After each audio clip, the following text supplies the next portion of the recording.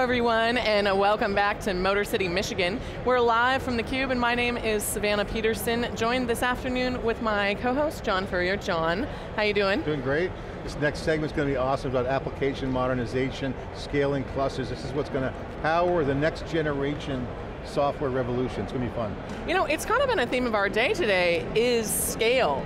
And when we think about the complex orchestration platform that is Kubernetes, everyone wants to scale faster, quicker, more efficiently, and our guests are here to tell us all about that. Please welcome Tushar and Andy. Thank you so much for being here with us. You were on the Red Hat OpenShift team, yeah? I suspect most of our audience is familiar, but just in case, let's give them a quick one-liner pitch so everyone's on the same page. Tell us about OpenShift. I'll take that one. OpenShift is our Kubernetes platform. It's our Kubernetes distribution. You can consume it as a self-managed platform, or you can consume it as a managed service on all public clouds, and so we just call it all OpenShift, so it's basically Kubernetes, but with a CNCF ecosystem around it to make things more easier, so maybe there's two lines. So what does being at KubeCon mean for you? How does it feel to be here? What's your initial takes? Exciting? I'm having a fantastic time. I haven't been to a KubeCon since San Diego, so it's great to be back in person and see old friends, make new friends, have hallway conversations. It's great as an engineer trying to work in this ecosystem, just being able to be in the same place with these folks. And I got to ask you, before we came on camera, you're like, this is like my 6th KubeCon. We were like, we're at 7, but that's a lot of KubeCons. It is, yes. So what, yes, take us through where sure. we are now, compare and contrast your first KubeCon, just scope it out. What's the magnitude of change if you had to put a pin on that? Because there's a lot of new people coming in. They might not have seen where it's come from, and how we got here is maybe not how we're going to get to the next level. I've seen it grow tremendously since the first one I went to, which I think was Austin several years ago. And what's great is seeing lots of new people interested in contributing, and also seeing end users who are trying to figure out the best way to take advantage of this great ecosystem that we have.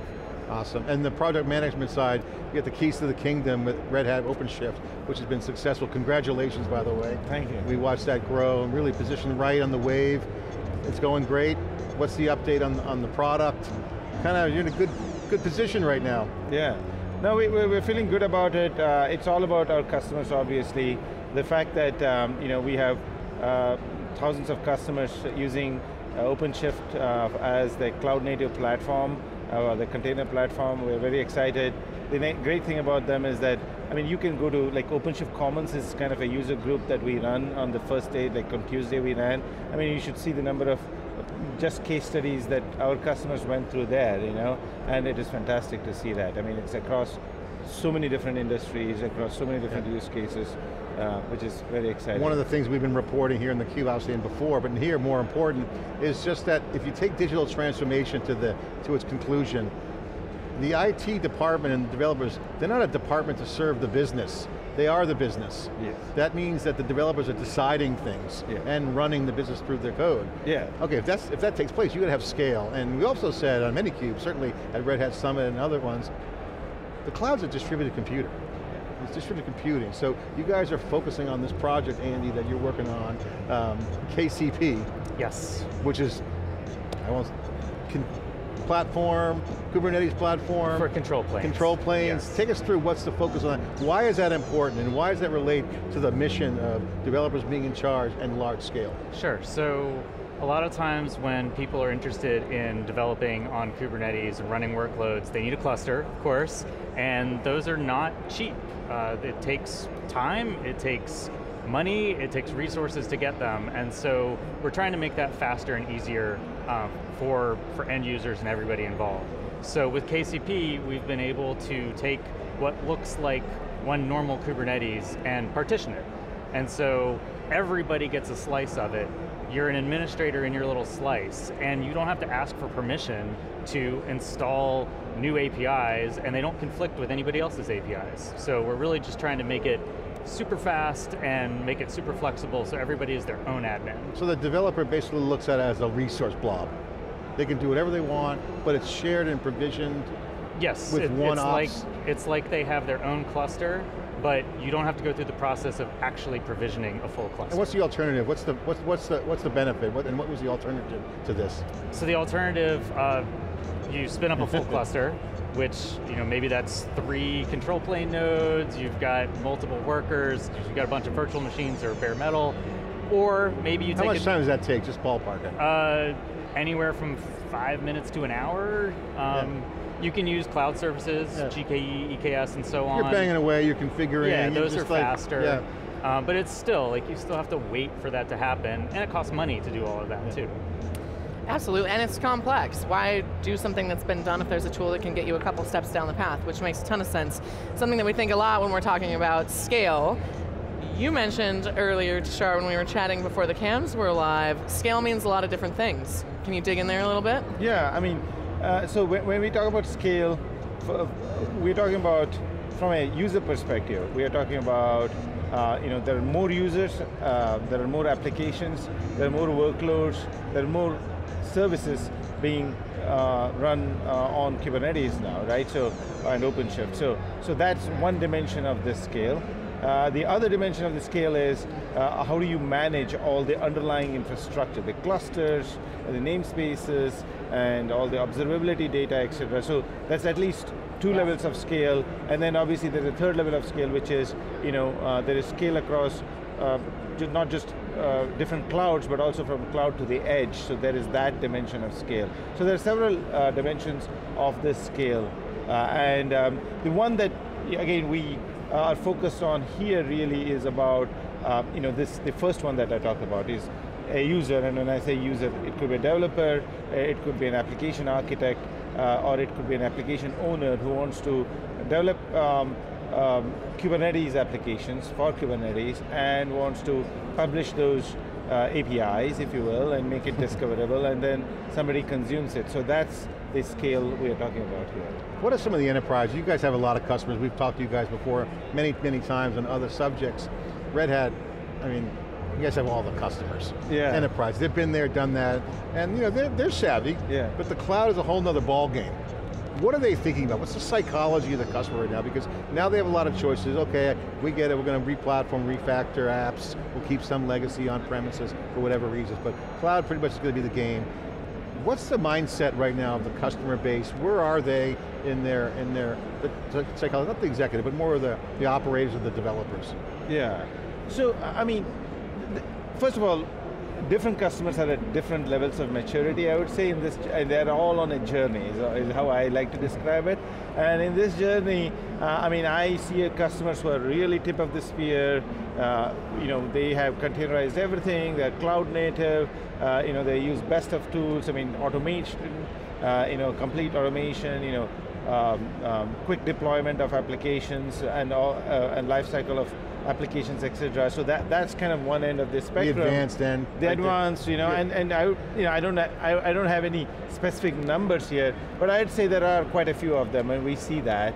And then there is kind of the middle, who are, I would say, who are familiar with containers. They know what app modernization, what a cloud native application means. They might have tried a few, so they are in the journey. They are they want to get there. They have some other kind of other issues, organizational or talent and so on and so forth, kinds of issues to get there. And then there are definitely the quote, what I would call the laggards still, and there's lots of them. But I think, COVID has certainly accelerated a lot of that. I hear that, and there is definitely, the psychology is definitely more towards what I would say public cloud. But I think where we are early also in the other trend that I see is kind of, okay, public cloud, great, right? So people are going there, but then there is the so-called edge also. Yeah. There is, for various regions, you got to have a kind of a regional presence, an edge presence, and that's kind of the next kind of thing taking off here, and we can talk more about it. Let's talk about that a little bit, because as we know,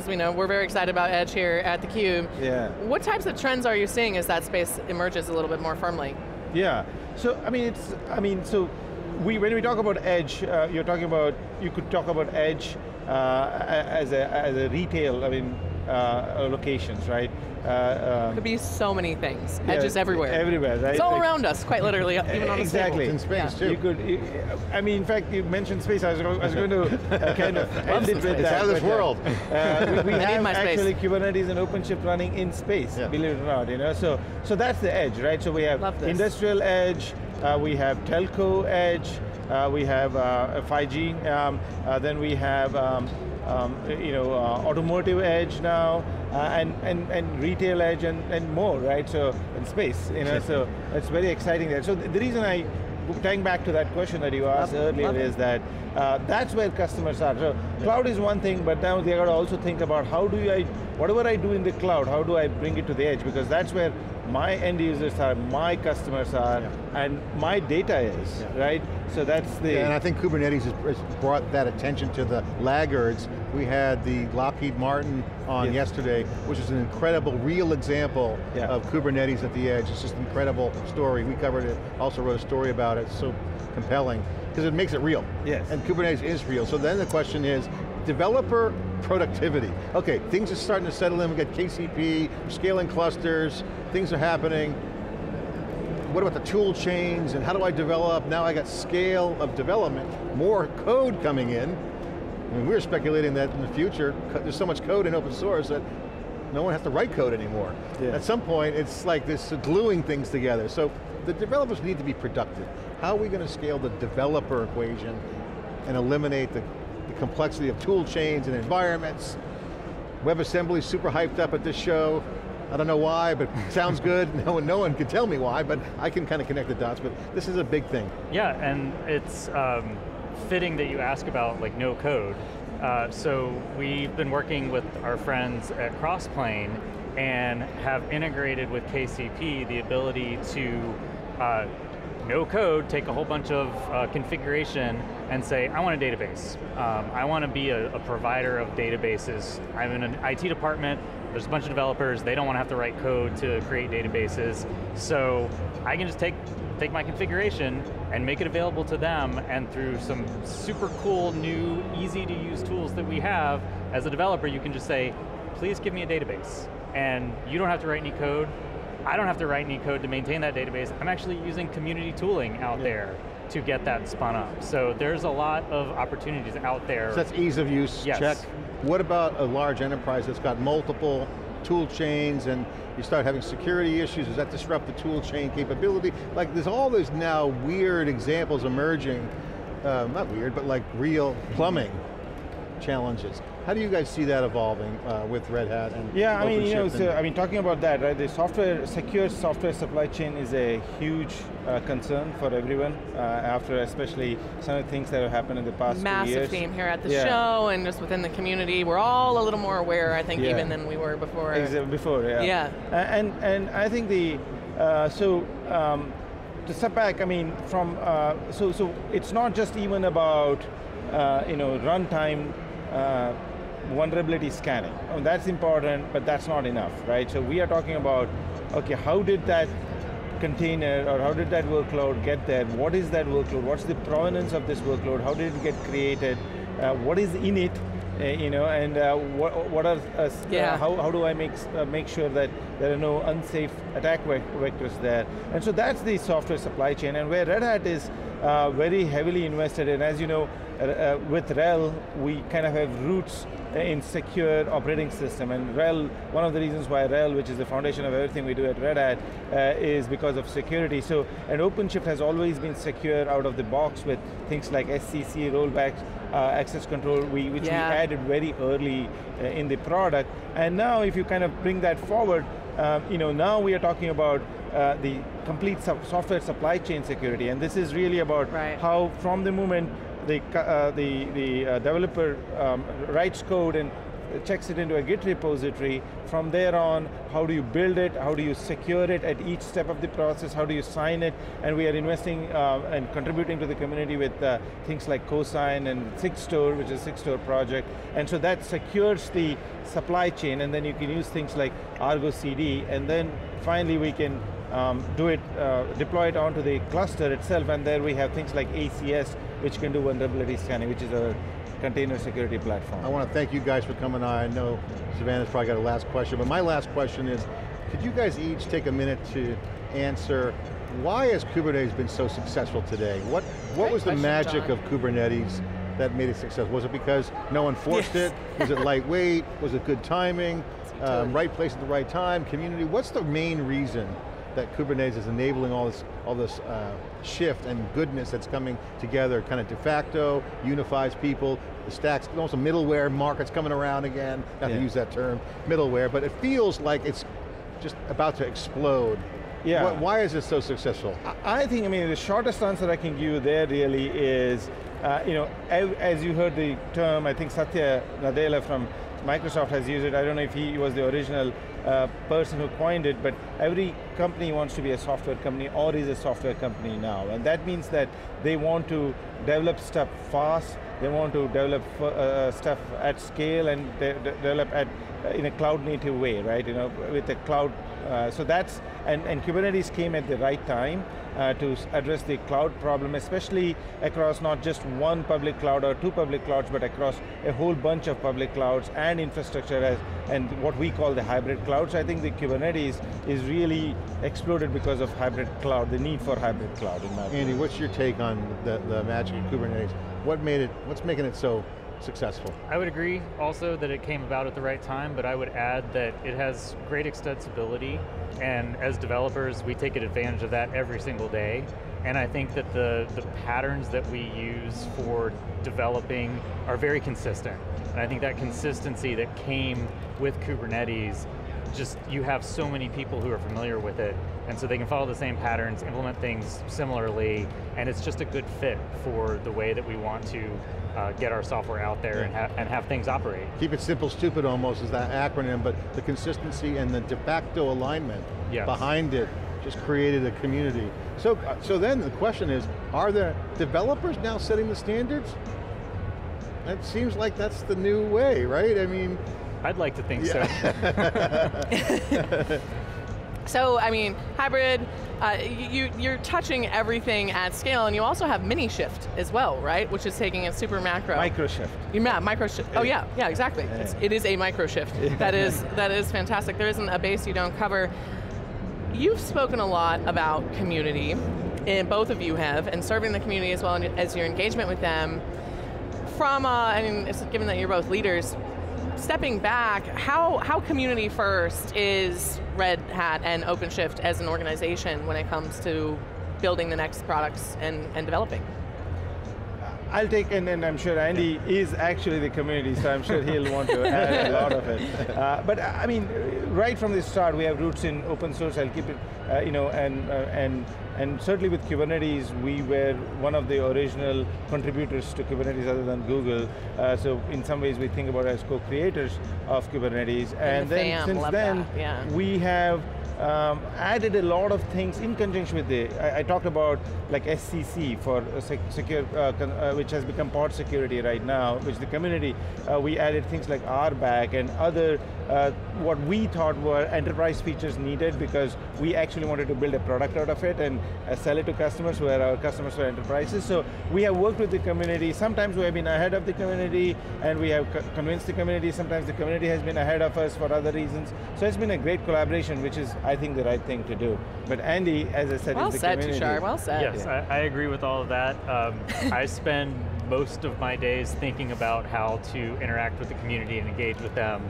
So the work that we're doing on KCP, we want it to be a community project and we want to involve as many people as we can. So it is a heavy focus for me and my team, and we do it all the time. How's it going? How's the project going? You feel good about it? I do. It started as an experiment or set of prototypes and has grown leaps and bounds from its roots, and it's fantastic. Yeah. Control planes are hot. Data planes, control planes. I know, I love it. Making things work together, horizontally scalable. Yeah. Sounds like cloud native. Yeah, I mean, just to add to it, there are a couple of talks that on KCP at KubeCon that our colleague Stefan Szymanski has done, and I would urge people who are listening, if they have, just Google it, if you will, and you'll get them, and those are really awesome talks to get more about it. Yeah. Oh yeah, no, and you can tell on GitHub that KCP really is a community project and how many people are participating. It's always fun to watch the action live. Tushar, Andy, thank you so much for being here with us. John, wonderful questions this afternoon, and thank all of you for tuning in and listening to us here on theCUBE, live from Detroit. I'm Savannah Peterson. Look forward to seeing you again very soon.